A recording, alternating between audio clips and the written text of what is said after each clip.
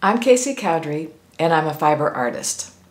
Textiles and paper are considered to be fiber in the fiber art world.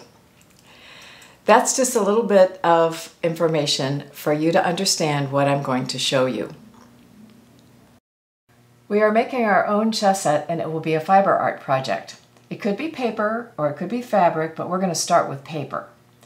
You make your own templates from cardstock, so it's heavyweight paper that still can be cut with scissors. My sizes are based on the assumption that the sections of the board will be 2 inches by 2 inches. This is a little baby carpenter square. Isn't it darling? I love it. Anyway, these little markings on here are 1/4 inch. So 8/4 is 2 inches. So from 8 to the edge here is 2 inches. So I am going to line it up at the top. Okay, there we go. There's another 8/4, puts me at 16 over there. And then another 8/4 puts me there. And let's see if I can get to, no, it's shy. Okay, so we're gonna go to this upper corner here and start again. So we have 8/4 here and 16/4, we're 16, there's 16 there. And that should be enough. All right, now this is where the square comes into play. So I'm going to line up my square at the top and come down here. And same thing here, line up my square at the top and come down here. These don't have to be perfect, but close is a good idea. And we're going to do it again. And, whoops. And then we'll come down here. Okay. Then we're going to do the same thing for the other side, for the bottom side of our squares. So there, and there should be about square. Not perfect, but okay. And same thing down here.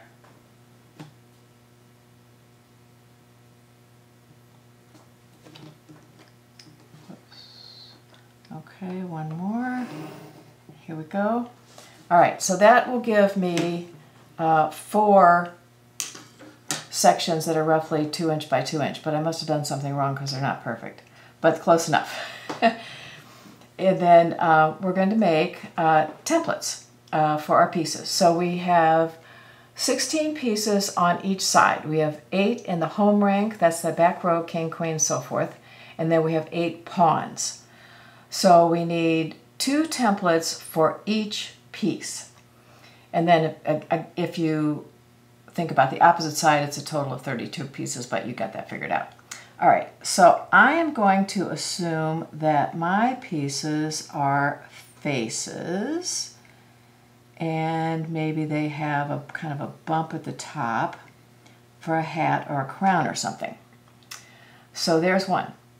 And then this is for my back row, and here is something a little bit bigger, and I'll explain why we need 2 for each piece. That's for our home rank, our back row. And then this is for our pawns, and so we want these to be a little smaller.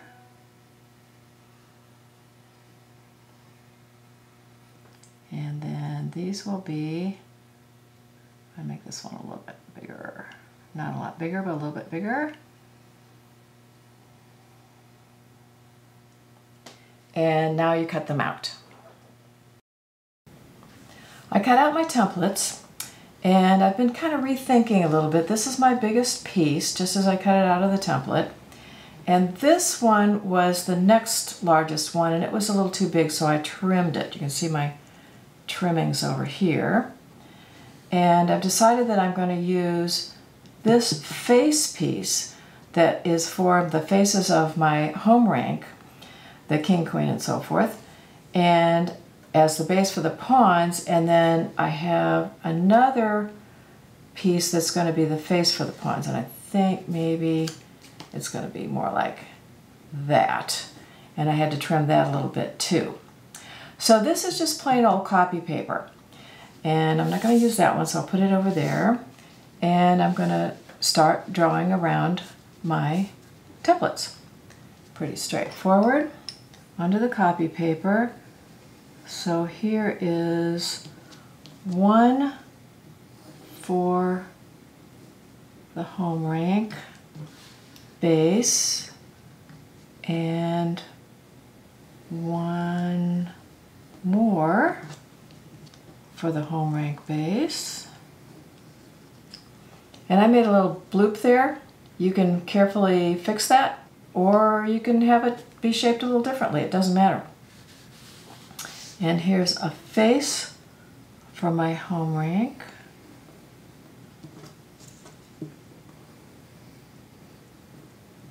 And a second face for my home rank. And then I'm going to use, shuffling this around, this is a base for my pawn row, and another base for my pawns.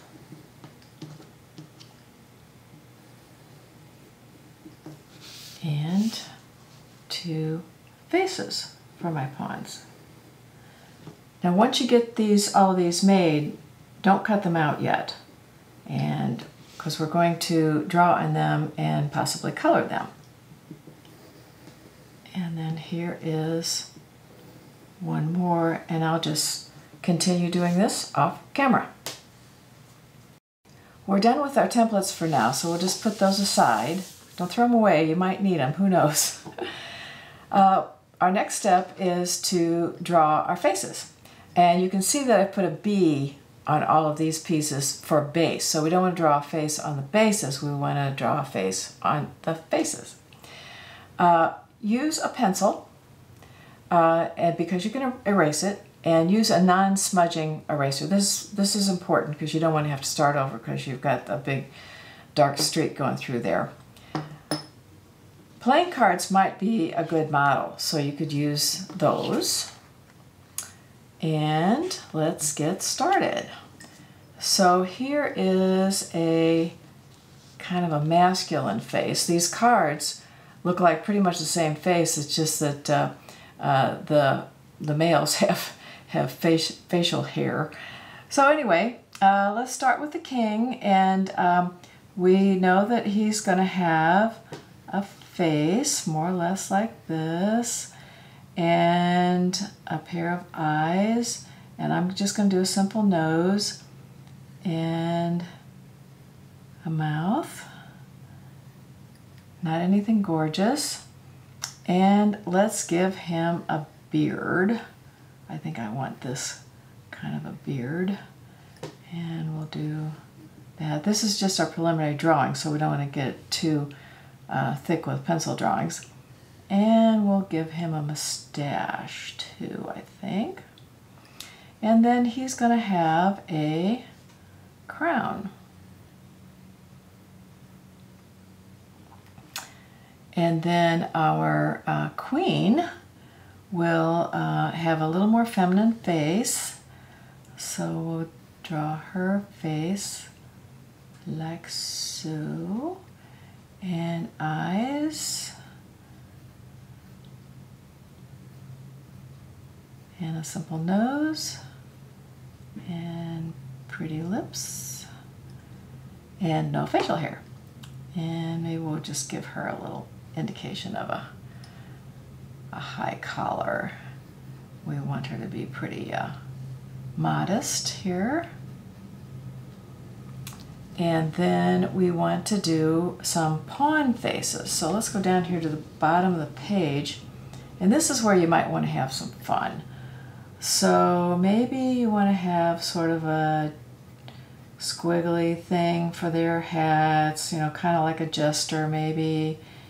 And here's her face, eyes, nose, mouth, maybe a great big grin.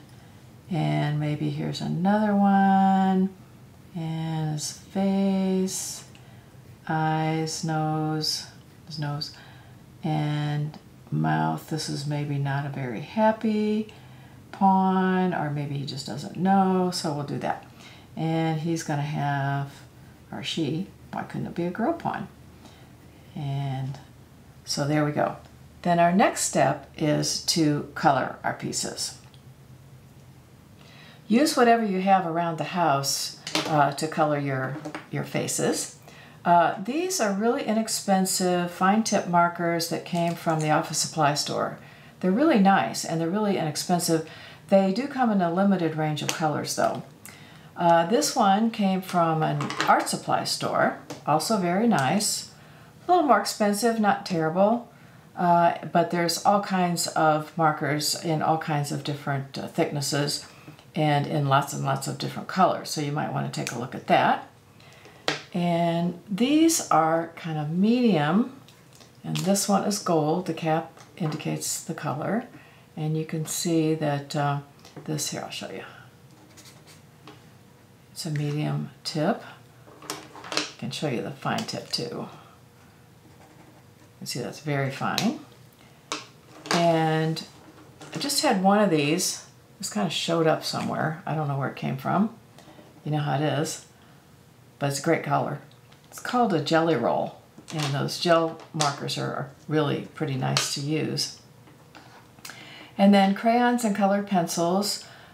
Use whatever crayons or colored pencils you have. Or if you're going to buy colored pencils, be sure you get ones that have a high pigment content. They just work a whole lot nicer. And I think that's a good way to go. So we're going to start coloring, and this is all individual. You just do whatever you want to do. I think I'm going to start with my markers to get my images started. So here's my king, and I'm just going to use my drawing as a beginning point. And I'm going to make their faces just a little bit bigger than I did initially. And this is navy blue, so it's kind of weird for the color of his beard. I think he's going to have a little bit of a curly beard. There's that. And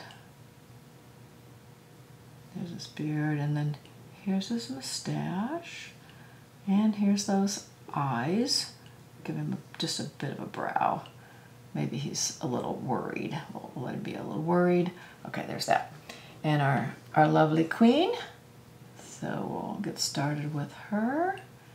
And she is going to do that. And she's going to have no hair at all, because in times past, if you showed your hair, oh my gosh, that was risque. But here is a little high top. And eyebrows. She's not worried. She's got the king to do that for her. Give her a little bit of eyelashes. And there's her other eye, more eyelashes. And that nose, a couple of dots there. And her lips. And down to our pawns. Let's draw those just a little bit bigger too, and we'll go get that fuzzy hair or fuzzy hat, whatever it is. And his or her face. And that great big grin. And we can erase the pencil marks when we get done and when the ink dries. And this one has lots of curly hair. Maybe we will make this one a girl. And eyes eyes, nose, and this is the one that's not sure what's going on, and contour the face. And so that'll get us started. I'm just going to do a couple of the home rank and a couple of the pawns to get you started. And I think what I'm going to do is to use colored pencils to jazz it up. And my color will indicate which side of the board it is. So let's assume that we're going to use maroon color and orange, because we can differentiate those two colors nicely. And we're going to make our queen, and you can go outside the lines because you're going to cut this out. And it doesn't have to be perfect. In fact, maybe you want to do a little bit of shading on one side and a little bit of color. Doesn't she look nice? Now this one, I got a little bit of too much pencil line on our king, so we'll erase that before we put the colored pencil on, because that would get smudgy with any eraser. And we'll use our maroon color. And we'll do a little shading on the side there too. Just dab. And I think I want to, there it is. I want to kind of differentiate this beard a little bit more. Kind of go up onto his chin, and maybe he'll have curly at the chin. And he's got a handlebar mustache. And do just a little more shading and more color in the whole thing. So we've got a purple side and an orange side. So those ought to be easy to tell apart. And maybe I want to make the crown a little darker just to give it some character. And we'll just color in part of his face. And I think I'm going to use my lonely little red marking pen to give them red lips. Why not? And we're looking pretty good here. Just a little more color. And where's my orange one? Here we go. And we'll do the same thing to her crown, just make it a little bit more intensely colored. And maybe a little extra color down here at her neck. And then down to our pawns, we've got them with too much pencil mark too, so we'll get rid of that. And they still are going to go on each side, so we're going to make an orange side, an orange pawn. This is our girl pawn. And maybe she'll have orange cheeks, and maybe a little over here. And then didn't quite get all the pencil marks out, so we'll do that again. And we have our maroon side.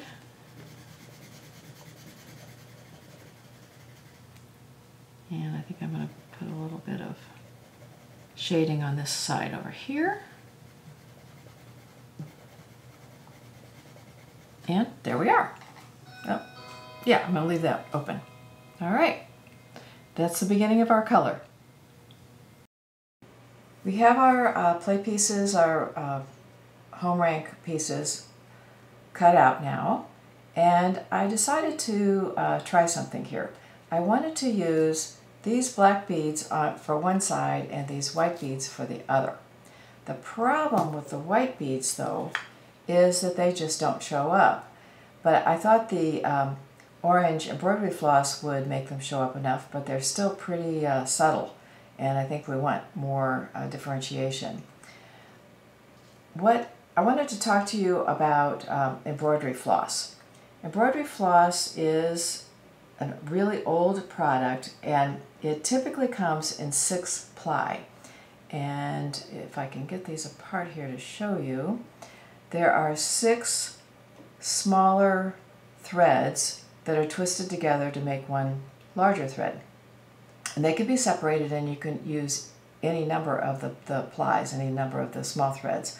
And some people do very fine work with just 1 ply, so that can be used. But 6-ply is not going to go through these small beads that I have now.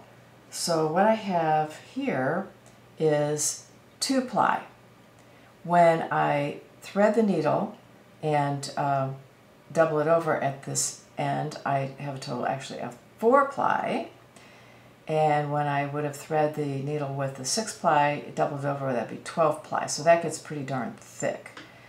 And so I will show you how to make what some people call a quilter's knot. Quilters tell me they just call it a knot.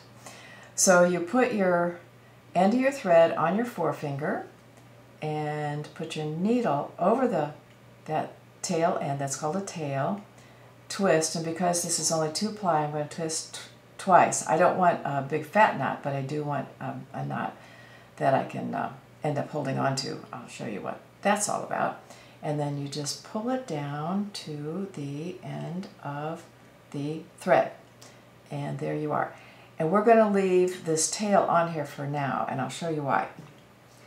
We're going to sew the beads on by coming up from the underside of our paper, so you can see that here, and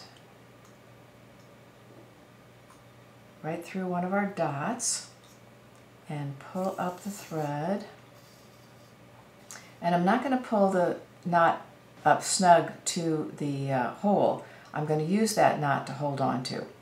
Now I'm going to get one of these beads onto my needle, and I'm going to make a different hole in the paper, because if you try to use the same hole, paper's not very strong and it could tear through pretty easily. So we're going to pull that through. There's one bead. Then we're going to come up through the back again onto the second dot.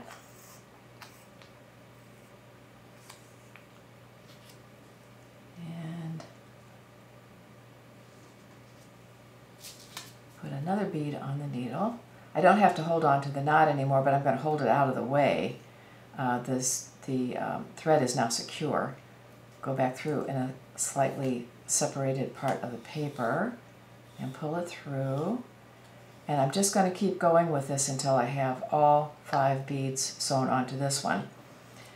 I wanted to mention that I really like this color of beads for my orange side, and it's dark enough that I think it'll show up. But these beads are even smaller than the black beads that I have, so I'm going to have to come up with another needle that will go through these beads. That is possible. There are beading needles available. I've sewn on all 5 beads now, so our king is differentiated with some beads. It's decorated. And what I'm going to do now with this thread is I'm going to secure it on the back with a few stitches under those loops that are left on the back when I traveled from one bead to the next bead. Don't have to do much of this. And I'll cut it off pretty short because I don't want it to stick out on me, stick out beyond the edge. And then I'm going to cut off this tail on this with our knot in it also. I went ahead and put some color on one of our bases and cut it out, and I decided I was going to highlight around the edge, and maybe I'm going to highlight a little more right here. And I'm going to use my glue stick, and I'm going to glue all the way to the edges. You want to get all the way to the edge because you want your edges to be stuck down. And this will keep the threads from coming loose also. And then I am going to press this in place. And that seems to work pretty well. I am happy with that. But I think I'm going to put just a little more color on the edge of this right here. The backing, the base will help it to slide more easily on the board, and it'll keep the threads from being snagged on anything. So there we are. Now you can use any board that you might have. You can just go ahead and use an existing board, or you can make your own paper fiber art board also. When I've completed my fiber art project, all the play pieces and the board, chess anyone?